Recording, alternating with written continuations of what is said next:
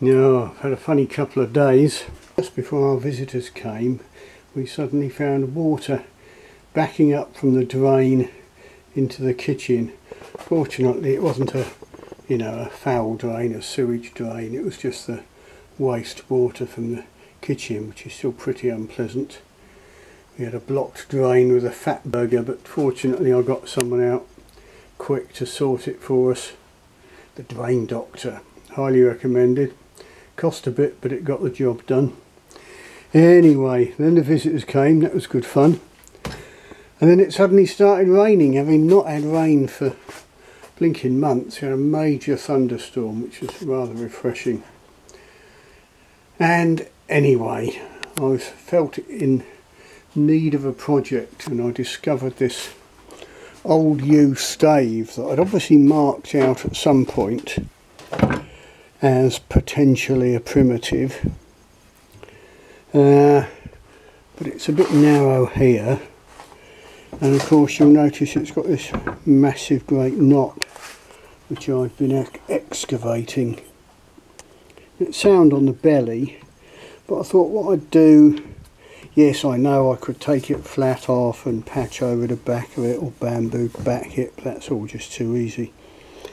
I thought what I'd do is I'd try and sensibly allow for it. So if I measure the width of sapwood either side, which happens to be 22mm and 15mm, which adds up to 37, if I then make the bow 37mm wide there, swell it out round the knot, taper it and make a nice little primitive.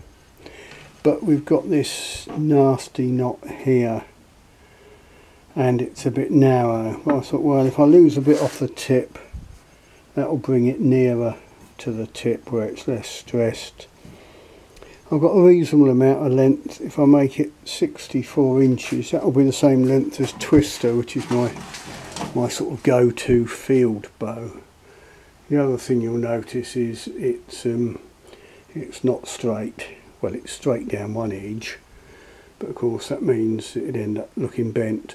But what I'll do is I'll shape it all up like this, then I'll bend it at the grip, because it will be narrow and deep at the grip, to pull the ends in line. You know, it's handsome wood. Nice heart sapwood colouring. I'll press on and we'll see how maintaining a good width of sapwood helps it stand up. You can see I penciled that in as the grip at some point. Very short grip is what I tend to do. We'll see. There we go. You'll note I haven't roughed out round the grip at all yet. I've left plenty of swell around there. It's probably a bit exaggerated, but it just gives us an idea. All I've done at this end is I've just made it pretty much a straight line to the full available width at the tip, and it will be much narrower, you know, it will get tapered considerably. I've left a slight swell here because there's a bit of a knot there as well. But it's starting to look like, might be an interesting shaped character bow, and it could be one with a nice hole. Might even end up going all the way through. We'll see. I've roughed it out on the bandsaw a little bit more on the other limb, and I've shaped the grip a little bit so I've got a weak point here which will allow me to get the sideways bend at that point. Then I roughed it through for thickness. I made the classic beginner's mistake of assuming that it was homogeneous all the way through, and I found that I'd gone a bit thin for, actually no, it was this limb.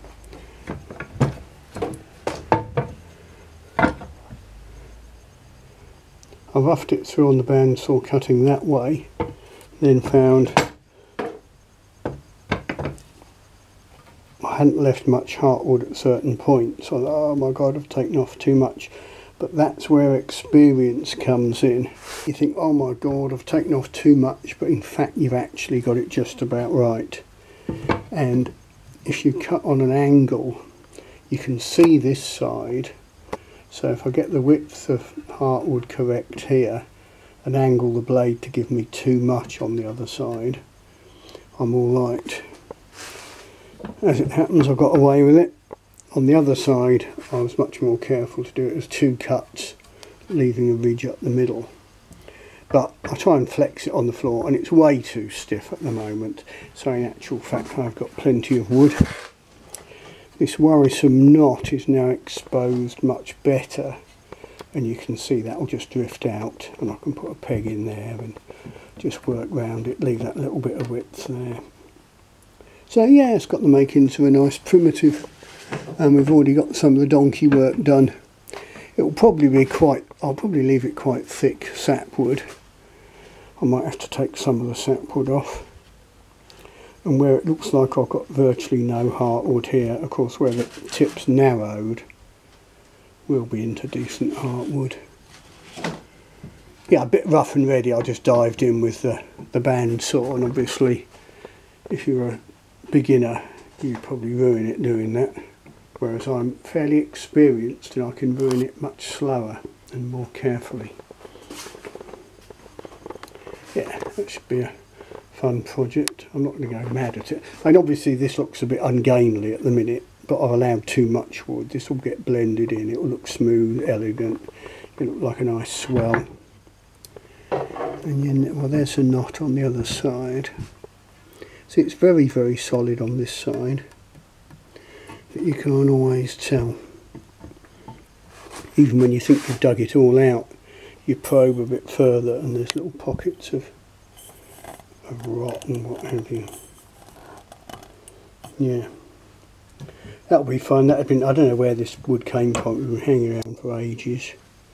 Ones I'd looked at some point, marked it out, and then sort of thought, well, I'll leave it till I feel like it. But I do like this style and shape of bow. Wide and fairly thin. Even with Yew, there was something on Bowyer's Primitive Bow the other day where someone insisted that Yew likes to be narrow and deep. Well, yeah, it works narrow and deep in a long bow, but it doesn't mean it doesn't always also work as a primitive style flat bow. So anyhow, we'll see where it ends up.